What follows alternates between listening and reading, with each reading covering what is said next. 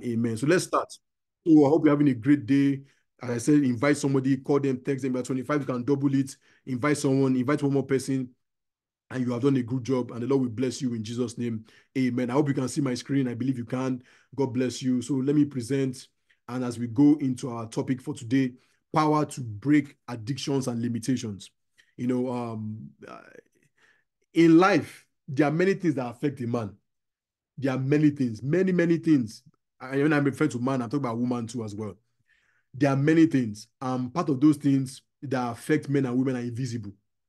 See, the invisible things are more real than you think. The invisible, that's why the Bible says the weapon of our warfare are not carnal, but mighty through God to the pulling down of strongholds. The things that we see, even the visible world we see, is powered by invisible things. The things that we see, the things that are happening are powered by an invisible realm. Have you noticed that over the years, things are denigrating? Have you noticed that standards are going down? You see, just notice what people hold in high esteem is rubbish now. Like, let's talk about marriage. Let's talk about the way things are going on in the world. Growing up, and I grew up here, you will not see man participating in women's sports. You will not. But now it's a normal thing. So there are many things that are going, but you are seeing it from why is this happening? But there's a spirit realm where it has already been manufactured, where it has been engineered before you see the manifestation in the physical. So that's why the spiritual determines the physical.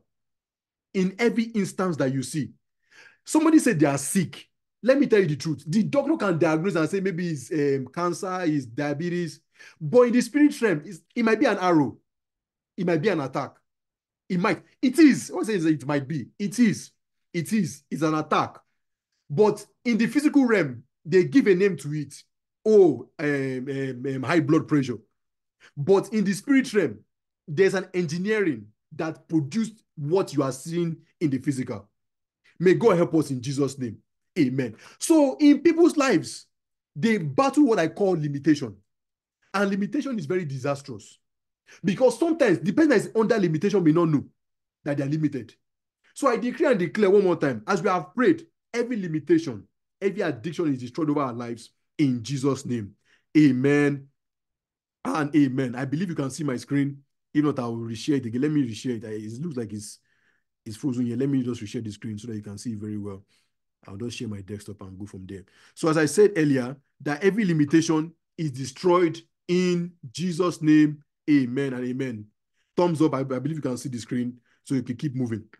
Amen, amen, amen. All right, let's keep going because of time. So we are looking at limitations. And what is limitation? How will you define limitation? What is limitation? There are many ways to define limitation. And we are looking at it from here. It says in the dictionary term, it's an act of limiting or controlling something. It's an act of limiting or controlling something. A state of being limited. Something that limits, such as a restraint. When you put a dog on a leash, you are saying that the dog cannot go past the rope or the leash on the dog's neck. That's a limit. So in most cases, most people that are under limitation, the enemy puts a boundary that they cannot go beyond. The enemy puts a boundary that they cannot advance towards. And I pray that God himself will deliver all of us from limitations in Jesus' name. Amen.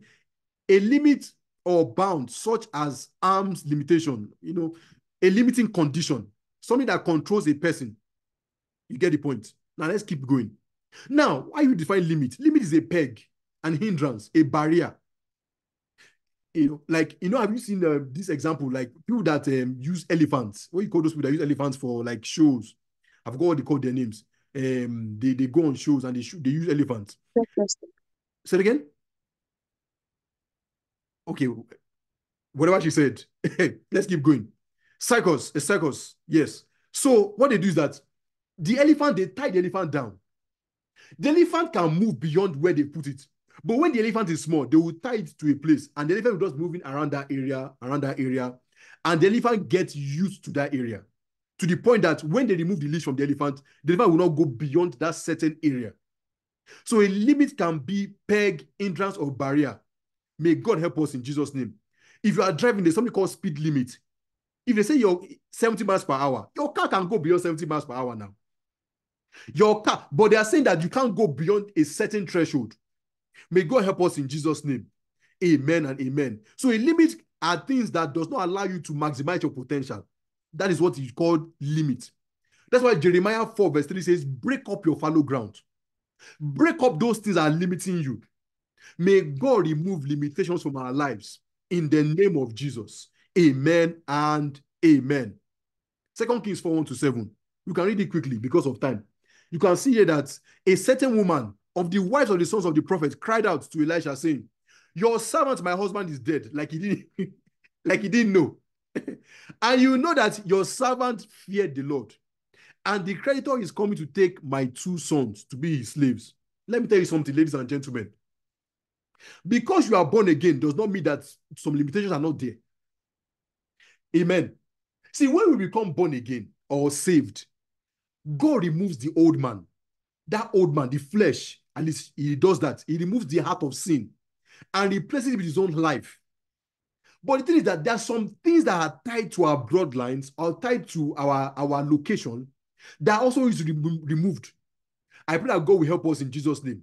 This prophet was under Elisha. Elisha was an anointed man of God, but he was broke. A man of God that could command things to happen, that could part the Red Sea. A man of God that had great things with him, but he did not pass down to the prophet. This prophet was very genuine, but sometimes he was genuinely wrong. He was owing, and he died in poverty and penury. He was a genuine man of God that did not understand the concept of prosperity. That's it. That prophet was a man that did great things, that was very fervent, that was faithful, and sometimes faithfully wrong. I mean, he was under a man of God that could have spoken a word to him and would be prosperous.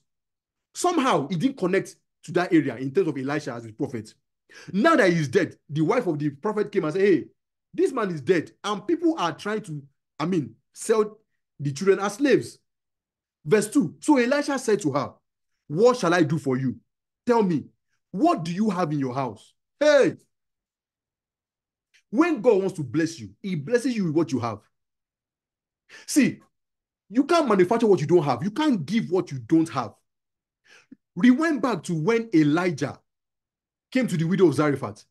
It was the meal that she had that brought her more life, that saved her from famine. God will not require from you what you don't have or what you cannot give. He said, what do you have in your house? Somebody will think that this man will do fundraiser. Am I right? Or give a statement at church or in the synagogue and say, hey, one of our prophets has died and the children are being sold, want to be sold as slaves. Can we give offering so that they will not be sold as slaves? That was what somebody would think. Or we will write letters to other prophets and say, hey, one of your prophets is dead, though. Please give some money. He said, what do you have in your house? I decree and declare that God will give us supernatural wisdom. Say aloud, amen. Pray this prayer and say, my Father, I take supernatural wisdom. Pray. Say it in 30 seconds. My Father, I take supernatural wisdom, supernatural insight in Jesus' name. So shall it be. In Jesus' name we have prayed. Amen. He said, your maidservant has nothing in the house but a jar of oil. Then he said, go borrow vessels from everywhere, from all your neighbors, empty vessels. Do not gather just a few. And when you have come in, you shall shut the door behind you and your sons. Then pour it all into those vessels and set aside the full ones. Let me tell you something, ladies and gentlemen. When God wants to bless you and take you out of limitation, he will give an instruction. When God wants to destroy limitation in your life, what will he do? He will give you an instruction. When you pray, say, God, what do I need to do? May God give us understanding in Jesus' name. When God wants to bring about a change, when God wants to bless you, he sends an instruction. It is up to you to follow the instruction. He said, go, borrow vessels, borrow not a few. He said, lock the door.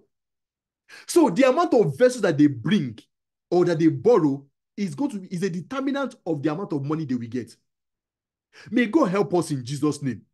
So when God wants to move you to a higher position, when God wants to destroy limitation in your life, he will give you an instruction. May God bless us mightily in Jesus' name. Amen. The man of God said that God asked him to give his 2 cars. As I said, when God wants to shift your level, what will he do? He gives an instruction. And he said, God, but normally, if I have 2 cars, I can give one. God said, give the 2 cars. I am telling you today, the man does not have to pray for a car. He has private jets. He has helicopter. When God wants to bless you, he will give you an instruction. What is the instruction that God has given you? As Kenneth Copeland always says, if you want God to instruct you, go back to the last instruction that he gave you. Have you followed through on the last instruction that God has given you? May God help us in Jesus' name. Personally, I made up my mind that every day I will pray a certain amount of prayers. There are a certain amount of hours of prayer I must pray every day, unfailingly. Because of what? Instruction. You get the point? When God wants to change your levels, he gives you strategy. See, when you pray, ask God for strategy. Ask God for instruction. Many people are praying and miss. You are praying, you are fasting. You are fasting and miss. You are praying and miss because you are not asking God for instruction. Hey, God will bless you in Jesus' name. I won't give other examples, but I'm keeping it inside. Do you know, even with wealth, God gives instruction. Oh, I'll just move it on. You want to be wealthy, ask God for instruction. There are some instructions that God has given me. I'm praying that God will help me to follow through. When God gives you instruction, it shifts your level. Amen. Let's keep it moving because of time. What are different types of limitations? See, it is not God's will for you to be limited. Let me tell you something about limitation. It's an attack on destiny. Limitation is an attack on destiny. See, what the enemy tries to do is that he tries to shoot an arrow of delay. See, delay makes things hard. Delay makes men compromise. Delay makes the heart weary. Delay makes people not to trust God. So when the enemy wants to attack somebody's destiny, he puts delay and limitation in their lives. Why? He knows that if he can hold them back, sometimes they become a shell of themselves. So when the enemy wants to attack somebody's destiny, he shoots an arrow of delay. He shoots an arrow of what? Limitation. This person cannot go beyond this boundary. And let me tell you something. Limitation sometimes can be ancestral. From this part of town, from this village, from this city, people don't go beyond this financial threshold. People don't go beyond this spiritual threshold. May God destroy every limitation in our lives in Jesus' name. Amen. Limitation is an attack on destiny. Sir, ma, for you to maximize potential, you have to be limitless. God is limitless. There cannot be a peg on your progress. See, your destiny cannot be pegged. You are beyond it. God, see, when God created you, he put on you glory. Glory. There's glory on you. Glory is the presence of God. Glory is the fullness of the wealth of God. Glory is the presence of God. That's glory. So when the enemy shoots limitation at a man, he is trying to attack the person's glory. Every limitation is destroyed in your life in Jesus' name. Amen. Amen. Let's just look at the first part. As limitations come, there's spiritual limitation. There's what you call spiritual limitation. Isaiah 6 verse 1. It says when King Uzziah died, that's when I saw the Lord. Isaiah has been a prophet. If you look at, have you noticed that if you read the book of Isaiah, between Isaiah chapter 1 to 5, who quotes Isaiah chapter 1 to 5? Maybe some people. Now, between Isaiah chapter 7 forward, there are many prophecies there that you see. And the government shall be upon his shoulder. And his name shall be called Wonderful, Counselor, the Mighty God, the Everlasting Father. Where is that? Isaiah. He's the one that said, no weapon formed against you shall prosper. And then, it's the book of Isaiah. Sir, Amma, do you have many things we quote in the book of Isaiah? Thus said the Lord to the king Cyrus, whose hands have holding, to subdue nations before him. He said, I will break the gates of brass and the gate of iron. It's in Isaiah. But before Isaiah could see this prophecy, somebody had to die. There is spiritual limitation. Isaiah was already a prophet, but somebody had to die for Isaiah to see the Lord, for Isaiah to prophecy, for his calling to be cemented. So I decree and declare over my life and your life, those that need to die will die, so that every limit is destroyed in Jesus' name. Say loud amen. For those that need to die, say it. Someone is scared to say amen. Me, I'm not scared though. For those that need to die, so that my progress, so that my destiny will manifest, they will die in Jesus' name. Amen and amen. So there is spiritual limitation. There's also mental limitation. Numbers 13. Let's look at it quickly. So we are not just quoting things. Open the book of Numbers chapter 13. I'm sorry that I'm rushing because of time. So we can do this in justice. Numbers chapter 13. I hope you are being blessed. Numbers 13, 10 and 12. Numbers 13, chapter 10. And the tribe of Zebulun, Gadiel, the son of Sodi. Gadiel, so if you look at that Numbers 13, they sent people. They sent a representative from each tribe to go and check out the promised land. They came back. They say, hey, we're like grasshoppers. Mental limitation. Sometimes it's you that is limiting yourself. Oh. Sometimes it is you that is what? Limiting yourself. Let me give a personal example. We are at work. And anytime at work, when people are talking, when they have meeting, I'm very quiet. I don't say, normally if you observe me, I don't say a word. When I'm sitting down, I'm not talking, I'm just quiet, I listen. I will soak things in. So they were talking about things that is concerning my own department. And I didn't say a word. And my supervisor was like, yo, he pinged me in the meeting. He said, talk now. Because in my mind, I feel like the professionals are talking. Let me hear what they have to say. And I realized that mentally, I put myself in a position where like I just listen to people and I don't contribute. That's in the workplace. So I started changing it. I said, you know what, from now on, when they are talking, I will listen and also input something. And ask the Holy Spirit for wisdom what to say. Many people limit themselves mentally. They think they are not qualified. They think they don't deserve it. They think that if it happens to others, it's not supposed to happen to them. In my own family, we have never been rich before. You can be the first person. You can be the first person in your family to break barriers and boundaries. You can be the first person in your family to marry early. You can be the first person in your family to do great things. God can do it in your life. People put mental limitations on themselves, and sometimes it's from their culture, it's from their background. Many times, the way you act is based on your background. The way you talk, the way you behave, the way you think is from your background. The way I'm talking to you now, the way you are receiving it is your mentality. Your mentality is soaking what I'm telling you. God will help us in Jesus' name. There is mental limitation. Look at the book of Psalm 78, verse 41. Psalm 78, verse 41 on the screen. Yes, again and again, they tempted God and limited the Holy One of Israel, the Holy One of Israel. They tempted God. See, there was a time in my life, if you met me maybe some years ago, I used to be very mentally, I was strong, but, well, I won't say I was weak. Mentally, sometimes, I'll just be acting, until one day God had to wake me up. Ladies and gentlemen, where you are right now is a function of your mentality. God will help us in Jesus' name. Where you will be in the future is also a function of what? Your mentality. Your mental fortitude must be strong. Bible says that if a man thinks in his heart, so is he. The way you think, that's what we manifest. Let me tell you. Do you know if you believe that you buy a house without mortgage, it is very possible. See, your thinking determines what comes to you. Your thinking pattern is also a prayer point to God. When you are thinking, as you think, that's what God is seeing. God is seeing your thinking, your mentality. God will remove limitations from our lives in Jesus' name. Same children of Israel, when they came out of Egypt, they were complaining. We are not eating onions. We are not eating cucumbers. We are missing slavery. Are you well? They in slavery for 430 years. God delivered them. But their mind was still in Egypt. God will give us understanding in Jesus' name. There are many people that you have moved to the US.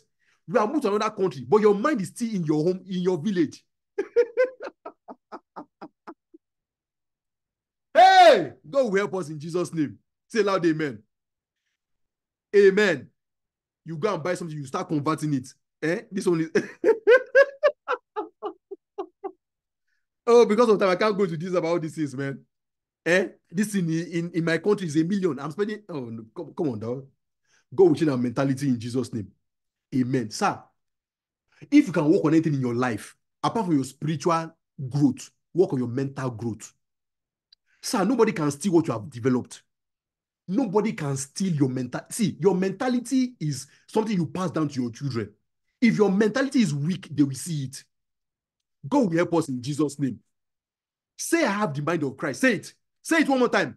I have the mind of Christ. Post it on the chat. I have the mind of Christ. Say it one more time. I have the mind of Christ. Romans 12:2. Be transformed by the renewing of your mind. Let's keep going. Financial limitation. As I've said, some people, they can't go beyond the threshold financially. And every financial limitation, God will destroy in Jesus' name. Marital limitation. Let's keep going because of time. Amen and amen. Now, limitation can also be as a result of fear. Oh, 2 Timothy 1:7 says that we should not be, God has not given us the spirit of fear. So fear is a spirit. Fear is a spirit. And fear can come as a result of what you see, what you hear. So you have to guard your heart. Okay, I was watching I like the news. I love news. I mean, I soak it in. I'm very aware of what's going on. And somebody was saying that maybe their child died or something, and they will say, hey, see, you have to be careful what you hear, what you see. It can determine a lot. During COVID, I had to switch off from the news because when you watch news, say 2 million people died today. And we're all in COVID now. 500,000 people died in the city. You're like, what the heck? And they'll put a ticker counter. For those that watch CNN, remember, they'll put a ticker of like people that have died on the side. 100 people died today. No. I can't be watching that rubbish. No. Forgive me. God has not given you and me the spirit of fear. You don't have the spirit of fear. Everyone operating under the spirit of fear, either what the enemy is feeding you in your mind, through dreams, anything that is in you that is making you afraid, I command the fire of God to cast that demonic spirit out in Jesus' name. Say loud, amen. Fear is the door that fear opens the door to the other side. See, there is faith and there is fear. When you have faith, and the Bible says in the book of Mark 11, it says, have faith in God. Mark 11, 23-25. Have faith in God. Verse 22. Have faith in God.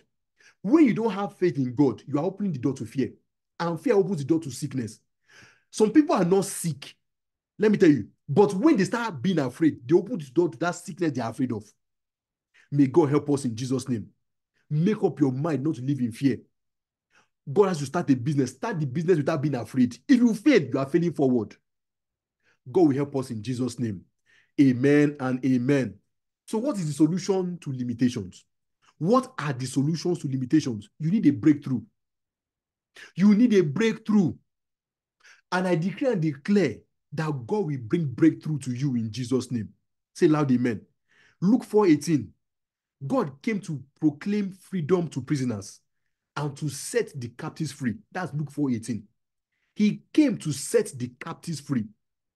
And I put it that when God restores, he gives you more than what you have lost. I realize that when you are, ready for God to move in your life, when you are ready for God to move, when God is ready to move in your life, things will look as if it's not working. But when God decides to work in your life, nothing can stop it from working. May God help us in Jesus' name. When God restores, he gives you way more than what you have lost. God says, I will restore to you the years that the locust, the cankerworm, the caterpillar has eaten. God said he will restore. And I pray that God will restore years to you in Jesus' name. Let me give an example. I'll give you a personal example so that it's not as if I'm talking, I've been in your shoes. There was a time I was looking for a job. I was jobless for maybe, if not almost 2 or 3. Hey, I don't wish joblessness on my enemies. Well, some enemies, maybe they need it. Some enemies need it. But you get the point. I was jobless. Oh God.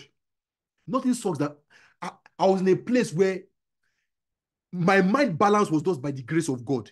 I had no confidence. No, no confidence. No, yeah, God. Oh. You know when you're doing interview and if it doesn't work, you're like, okay, I knew it wasn't going to work anyways. You get the point. But when God decides to turn the captivity of, put your name there, of Oluwaseun Tekobo, we're like them that dreamed. I decree and declare those that need the breakthrough, before tomorrow morning, you will get your breakthrough in Jesus' name. Say loud amen. God will bring breakthrough to you. Say loud amen. God will restore all that you have lost. Amen. God will bring breakthrough, breakthrough, breakthrough, breakthrough. God will break every resistance over your life. In the name of Jesus. I say to man that we should pray in the next 1 minute. Pray and say, in the name of Jesus, my Father, any place where I need breakthrough, let your breakthrough manifest in my life. Pray that prayer. Father, in the name of Jesus, you need to pray. I decree and declare breakthrough. Oh, over this job, breakthrough. Over my marriage, breakthrough. Over my destiny, breakthrough. Over PPC, breakthrough. You have 30 more seconds. Father, I decree and declare breakthrough. So shall it be in Jesus' name. And for those that are working and it's not the job that you desire, because after a while, I went to go and get a job that I did not like. I mean, I had to put food on the table. I went to get a job that I did not like. For those that are working jobs that they don't like, God will give you your dream job. Say loud amen. God will give you beyond Ephesians 3:20. He will give you beyond your expectations, exceedingly beyond the expectations. In the name of Jesus, those believing God for marriages, God will settle you. God will bring your spouse. Ephesians 3:20 men and women, not stupid men, not ridiculous women. In the name of Jesus, God will bring you. Oh, amen. Let's go because of time. I'm too passionate about this. What's the thing you need to do? When you're believing God to destroy limitation, you need to pray. And I'll say add fasting to it. Ladies and gentlemen, look at 1 Chronicles 4:10. Jabez was born in sorrow. His father gave birth to him in sorrow, or his mother gave it to him in sorrow. And he says, and Jabez prayed and said, oh, my father, change my name. Let's look at it quickly. Let's look at that scripture. 1 Chronicles chapter 4, verse 10. 1 Chronicles 4, verse 10. Quickly. 1 Chronicles chapter 4, verse 10. 1 Chronicles 4, verse 10. And he says, and Jabez called. Let's start from verse 9. Verse 9. And Jabez was more honorable than his brethren, than his siblings, than his family, than his parents. But there was somebody in his bloodline. His mother called his name Jabez, saying, I bear him with sorrow. Maybe the father ran away. I don't know. Maybe she had a very hard time during the pregnancy. And she named him with a curse and called his name Jabez. Verse 10, and Jabez called on the God of Israel, as we will do tonight, saying, oh, that thou wouldest bless me indeed, and enlarge my coast, my territory, and that thy hand might be with me, and thou wouldest keep me from evil, that it may not grieve me. And God granted him that which he requested. I decree and declare that your prayers will be answered. Say loud amen. Every resistance to answered prayers, God will remove it in Jesus' name. Any evil force resisting answers to your prayers, may God destroy in Jesus' name. May the God of all glory send answers to every prayer that you pray in Jesus' name. Answers to limitations come with fervent prayer. The effectual fervent prayer, put your name there, of Victor avails much. The effectual fervent prayer, praying without ceasing, brings about breaking of limitation. I will add one more thing to it. How do you destroy limitation? Be excellent. Excellence destroys limitation. When you are excellent, you keep improving. There are many people that are not excellent. Excellent in output, excellence in presentation, excellence in what you do, excellence in the work of your hand. Be excellent. And as PPC, as a tribe, as we are, God has called me and you to be excellent. Sir, if I'm presenting something to you, I want you to see excellence in presentation, excellence in production, excellence in the points that are being made, excellence in utterance by the grace and the Spirit of God. Be excellent. When you are excellent, you cannot be mediocre. And when you're not mediocre, you cannot be limited. Amen. Be excellent. Improve on yourself. Stretch yourself. Grow yourself. Read yourself out of your present situation. Pray yourself out of your present situation. Be excellent. Adopt a spirit of excellence. Sir, there must be a difference between you and your colleague.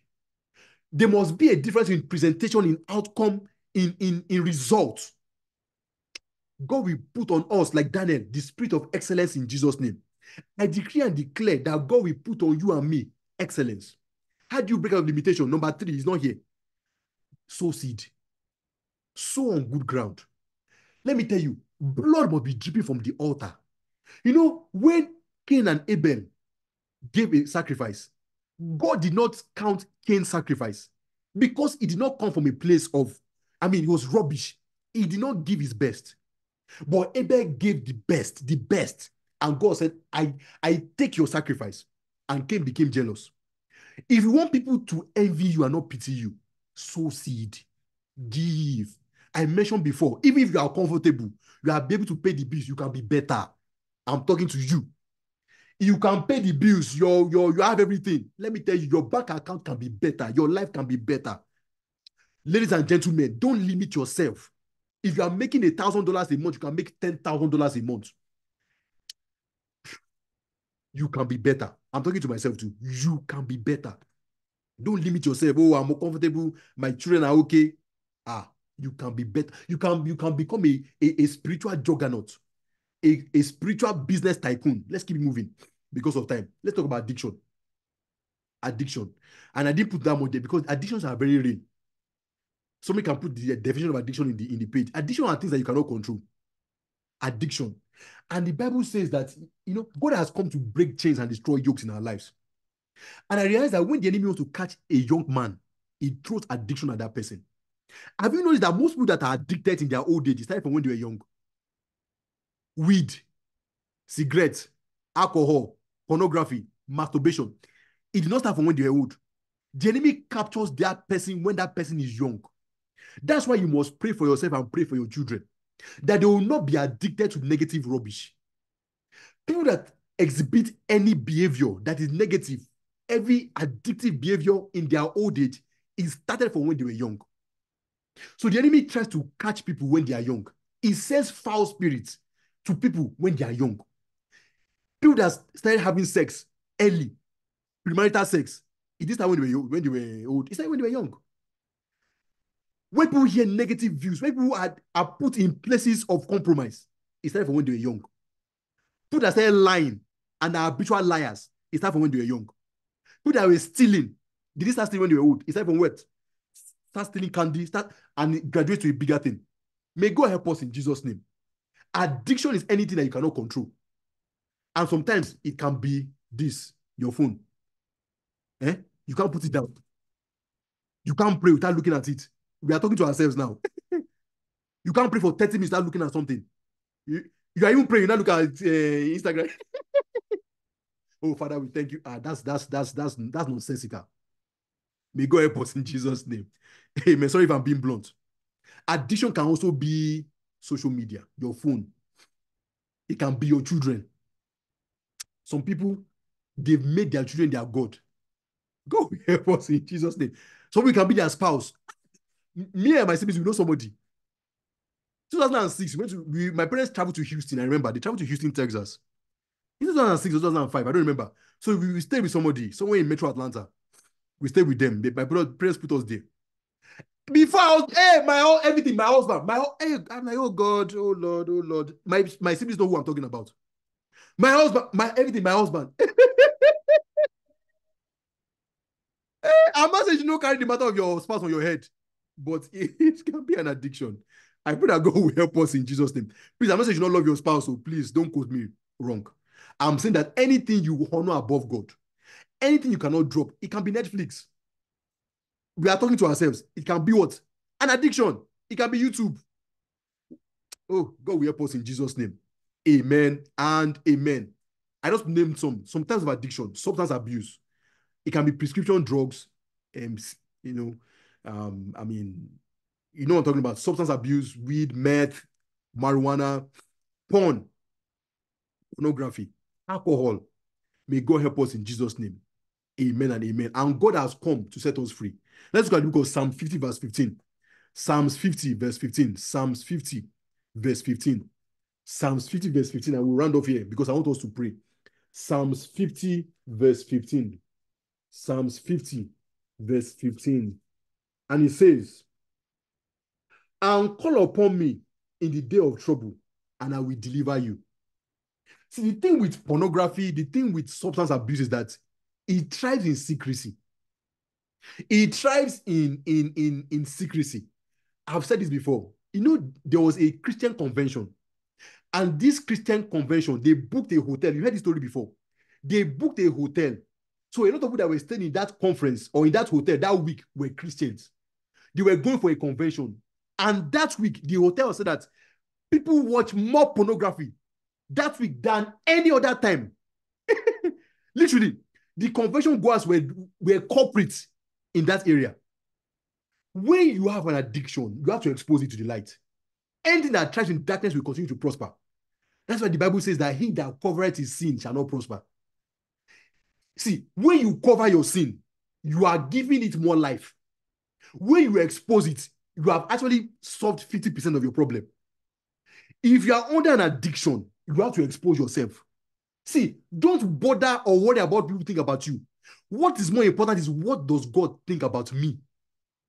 If you are still looking at porn on the side, even if you are looking at it once in a blue moon, you need deliverance. And I pray that God will deliver you in Jesus' name. If you are still addicted to alcohol, smoking weed, doing things that are not of God, I pray that God will send deliverance in Jesus' name. God is able to save to the uttermost. And I decree and declare that God will destroy limitations. God will destroy addictions in my life and your life in Jesus' name. Say loud, amen. Amen. When I was preparing this message, God said that we should pray. So I'm rushing so that we can pray. Spend the last 3 minutes praying. We are going to pray. So we are going to unmute ourselves. We can unmute ourselves and pray. As I've said before, if you are under an addiction, talk to a mentor. You can even talk to me.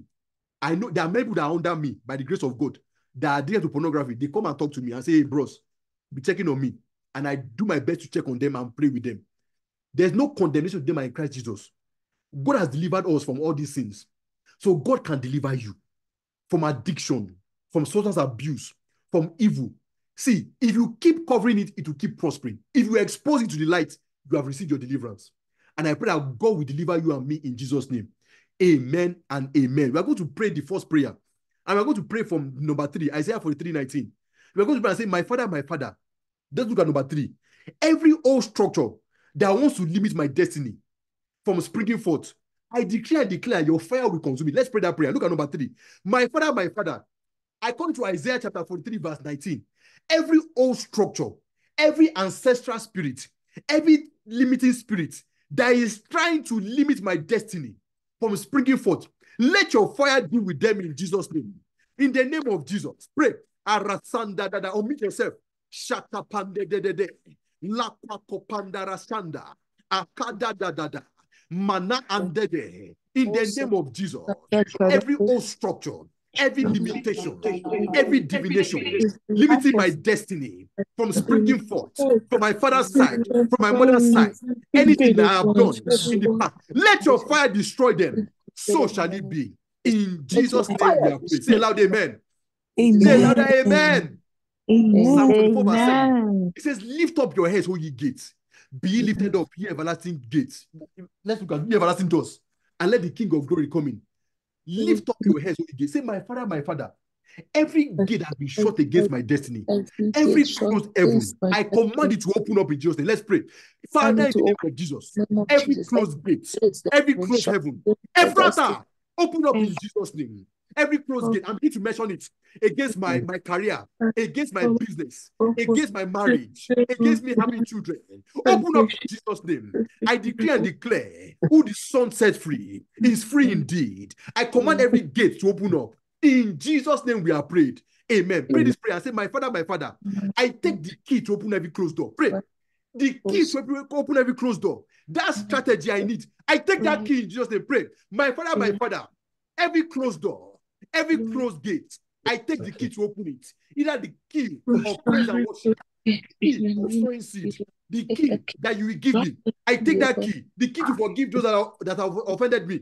I take that key in the name of Jesus. Father, I declare and declare that key that opens gates. I take the key. So shall it be. In Jesus' name we have prayed. Say loud, amen. Amen. People are trusting the wrong people. The people that you are trusting, some of them are the people that are attacking you. I was reading the Bible, and David was saying that it is my people, those that we eat together, those are the ones that are attacking me. He said, my enemies are those. It's not people that... He said, even if it was people outside, he said, I know.